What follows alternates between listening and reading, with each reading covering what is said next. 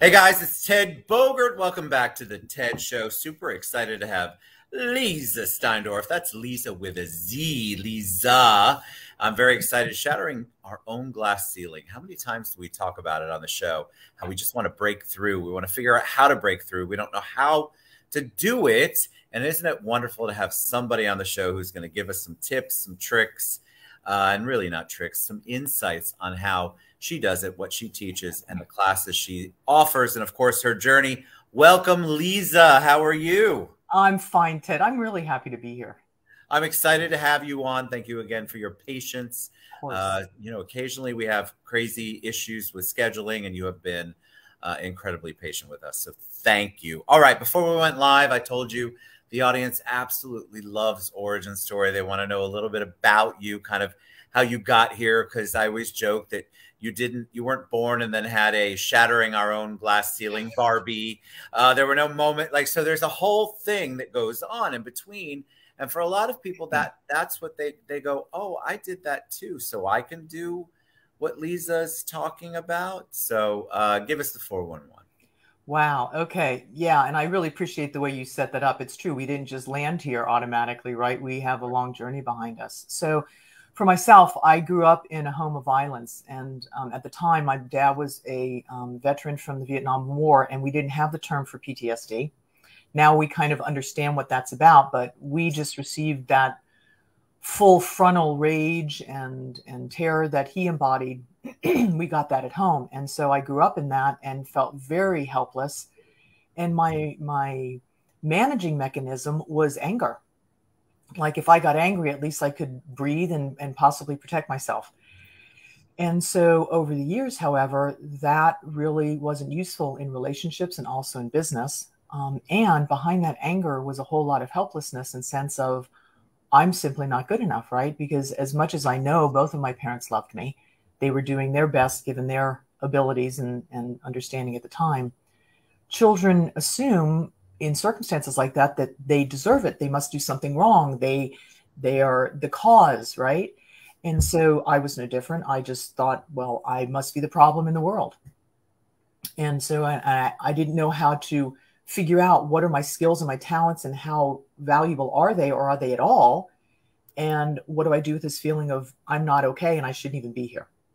Isn't that so? I feel like that's so important. I'm also a childhood domestic abuse, violence survivor. So when you speak those words, I think there are so many people out there who have never admitted it, never talked about it, and yet it still is the driving force in their life because they haven't. And I see such a beautiful soul. You actually got a beautiful soul comment earlier from Sharon Mundy. And so I feel like people just don't know how to get past it. They don't know how to maneuver through it. You said you were dealing with it. You understood that it wasn't good for relationships and for business. And I think a lot of people, if they would just take the time and not deal with the stigmas that are attached to admitting that, God forbid, something was not right in my childhood, that they would be so well. I wish I was as wonderful as you're making me out to be, Ted. I had to get a wonderful divine 2x4 over the head. Don't we all? I had actually a couple of them. One of them, and you bring up a really good point, because my family, my parents had high values and, they were representatives in the community and so forth. And I remember one of the very first counseling or therapy sessions that I had, and I said to the therapist, well, I must be at fault or I must not be good enough. And her response blew me away. She said, most people who have grown up in abusive families feel that way. And I was like, abusive families? What is she talking? Like, I had this vision of, a broken down trailer with a man with a muscle shirt and beer can in his hand. And, and I was like, exactly. I'm not in an abusive family. Am I? And so, and I will have to say this, though, I've also turned away for myself from using the word abusive.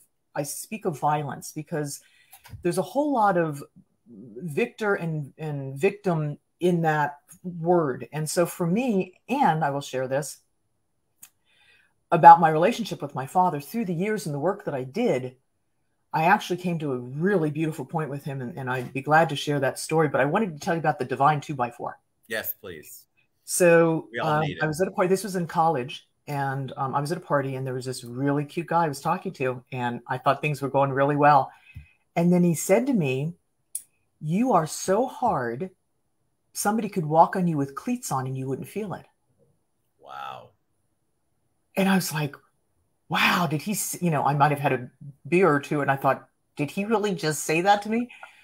And I turned around and I walked out of that, and that changed my life, because I recognized what I was putting out in the world is not what I was feeling. And so that's really what put me on, along with other things, of course, but that was really, that 2x4 was like, wow, you've got some work to do if that's what you're showing in the world.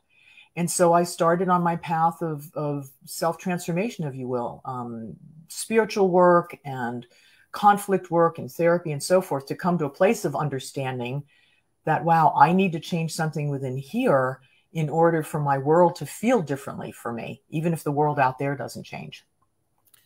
I mean, I think that a lot of people need that divine 2x4, but we're afraid, right? If you lived in that violence world, there's this crazy fear factor that comes up. No matter how much therapy, I've been through 1,000,000 years, I feel like, of therapy, there's still this immediate reaction. So you have to figure out how to deal with it.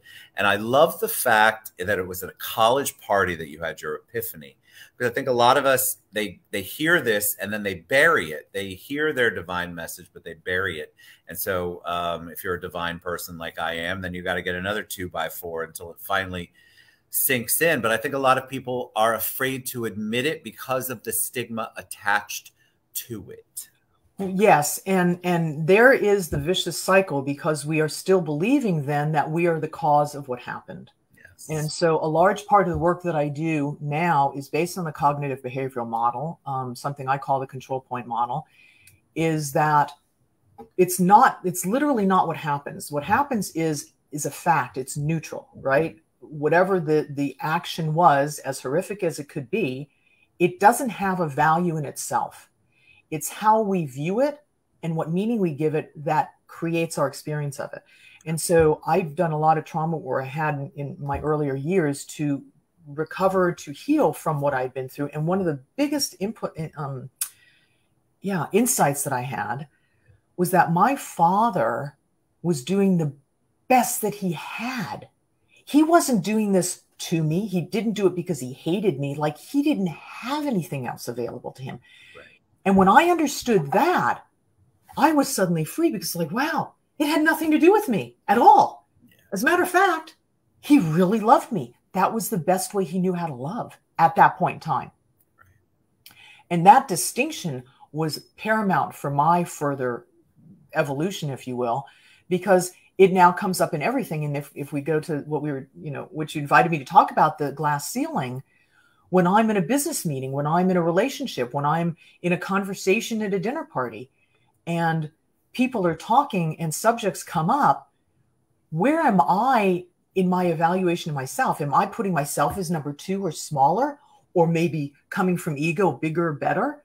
Or am I really aware, wow, we are all part of this web. There's no number 2 and number 1, and I'm my own measure of my value. And then I can be who I am in that situation, independently of how other people are being or responding to me. I feel like people are out there thinking, oh my God, I love exactly what she's saying. How do I get there? So maybe if we can give them, obviously we're both therapy people in some way, shape, or form, or at least talking to someone who's a pro that helps us get through it and identify and maybe deal with things. It could be books, it could be an actual therapist, it could be a pastor, it could be your bartender, I'm not sure. But if somebody gives you that epiphany, it's a good thing. But what can people do who are out there thinking, oh my God, I love what she's saying, I'm suffering through that? Because it is a suffering, I feel like, until you figure out how to manifest it differently and make it better for you. What can you tell them? What kind of tips or maybe some ideas for them to begin the healing on their journey? The first thing, so I have to start a little bit backwards here, Ted. when I moved to the United States from Europe and I was reestablishing my business name here, the one I'd had in Europe was already taken. So I had to find a new one. I spoke with my son and he said, well, Mommy, you do so many different things. What kind of ties it all together?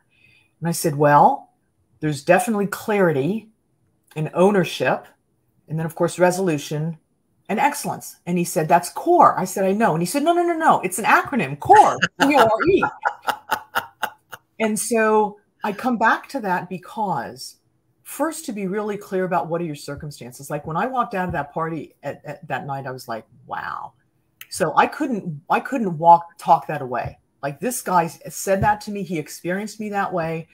Now, I could have judged him, which is why I have my program, The Genius of Non-Judgment. It was like, okay, I'm not going to judge him as being wrong. I'm listening to the fact he experienced me that way. Yes. What if that's so? Like, what if I really am coming across that hard? Then that's the clarity. Then I have the ownership.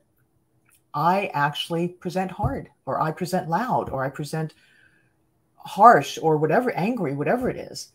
And then if I have that, if I own that, like that's mine, not his, what am I going to do about that?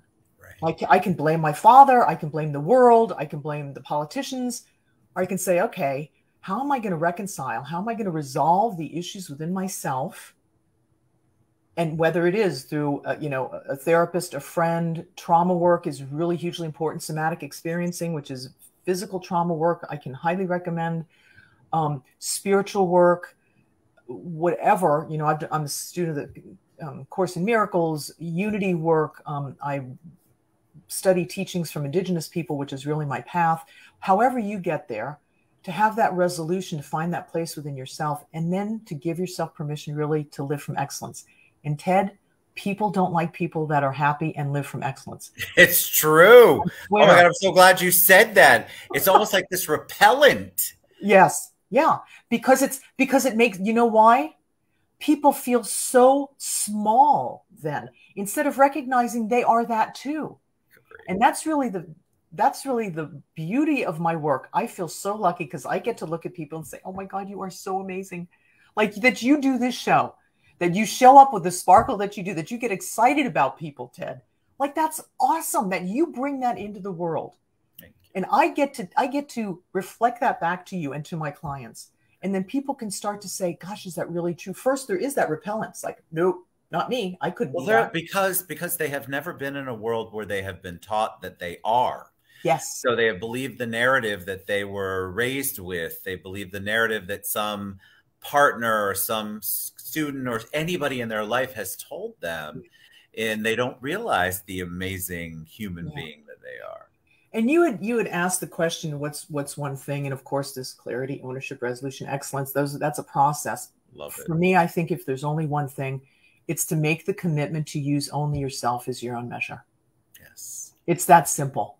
Like if I do something and people are like, oh my gosh, that's amazing, and I don't think it's good enough, then it's not good enough. And if I do something and everybody's like, oh my gosh, how could you do that? And I think it's amazing. It's amazing. Yes. That I really trust myself as the measure of my own value. And I think that's so important. I think where people, so I've had people who do that. And then there's also stepping past that where that creates I'm never wrong about anything and my way or the highway. And so you have to have a balance. You have to, and for me, I don't know, 30.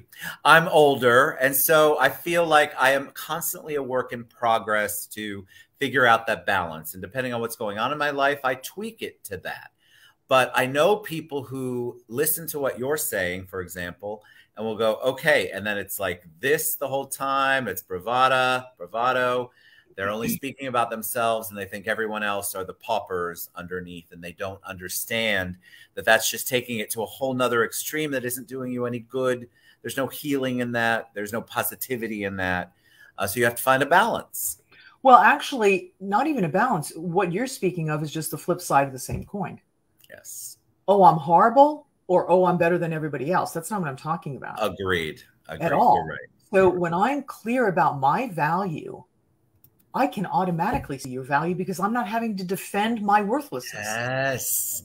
right? That's so good. So when I stand, and you know it from yourself, when you're in a good place, you're feeling good, the first thing you want to do is to say to somebody else, oh my gosh, I think you're wonderful, because it just, you really feel that because you're filled up already. Yes. And it's never, I do not feel, I know I'm not better than anybody else. It's like saying, what's better, the elephant or the butterfly? Right. Like how can you say that? They're just both amazing. It's the exact same thing. I bring to the world something completely different than you do. Thank God. Can you imagine a world full of me's? No, one's enough. Or God, my children and my wife will go, please, no duplicate of Ted.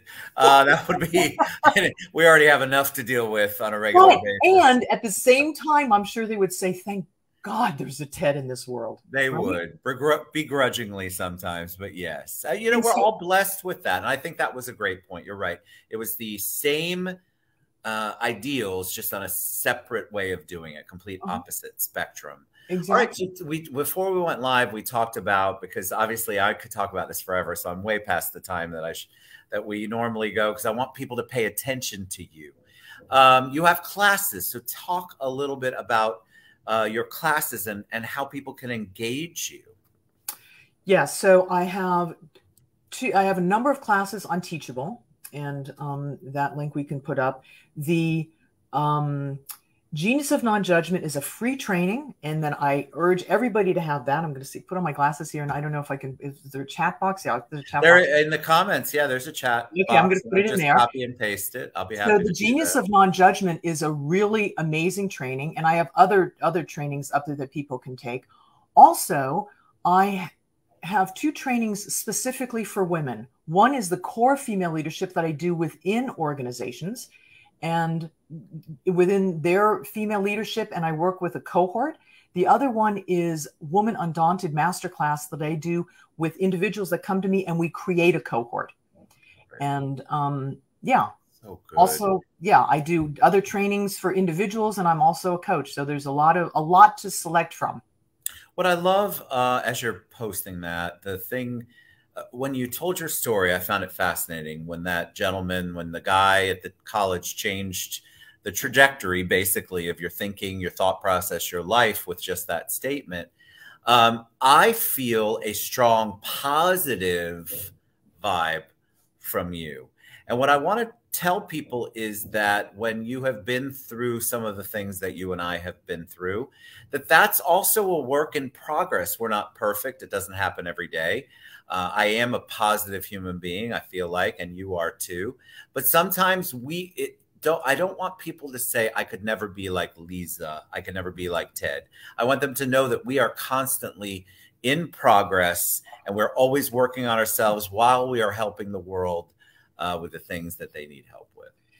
And that measure, Ted, that I was talking about earlier, it is looking at myself when I'm not doing it well. When I see people in my family, if I've not been fair about something, they say, hey, you know what, Mama, that didn't work very well. And I look and it's like, wow, you know what? Yes. Gosh, I was so not present to you. I'm sorry. Can we start that again? Or somebody comes to me and says, you XYZ. And I look and it's like, you know what? I gave you my whole heart with that. And I'm so sorry you felt it that way, but wow, that's the best I've got. And I think it's okay. I'm sorry it's not okay for you. Yes. Right? Yes. Well, we learn that language. My kids joke with me, my wife too. Oh, that's counselor talk. Well, I've learned. So yes, it probably is, because in my mind, I took what I was explained and how I went through my healing. I do speak that language because I know that that's the best way for me to communicate in a positive way and not be derogatory, not be judgmental, not be accusatory. Yeah. And so occasionally they're right. I sound like I'm in counselor talk. But you know what? Even if you were there, it's a lot easier to connect with somebody there than someone who's yelling at you. 1,000%. And that's one of the I grew up with, which I assume you did too. Right. Well, I was told that I should just be quiet because I was only a female, or I was only little. Yeah. And the one training that I have on Teachable, connected communication, is really about connection and how I can do that with other people and what tools there are for that. So it's useful. What you do, I feel like the work that you do is for humanity, and I mean that in a kind way, like a way that I don't want to say, oh my God, you're saving humanity, but in reality, you are helping people save themselves and work on themselves one person at a time. And if anybody doesn't understand the power of one person making the ripple effect of that, you are missing out. If you can change your life, imagine the lives around you that get impacted and changed. All right, Leeza, tell them the best way they can reach you, find out more about you, get involved, sign up to be a client of yours. I want them to do all of those things. Well, it would be Leeza at leezasteindorf.com. And I'm putting that also in the chat box. Wonderful. And I have also put the other trainings up there.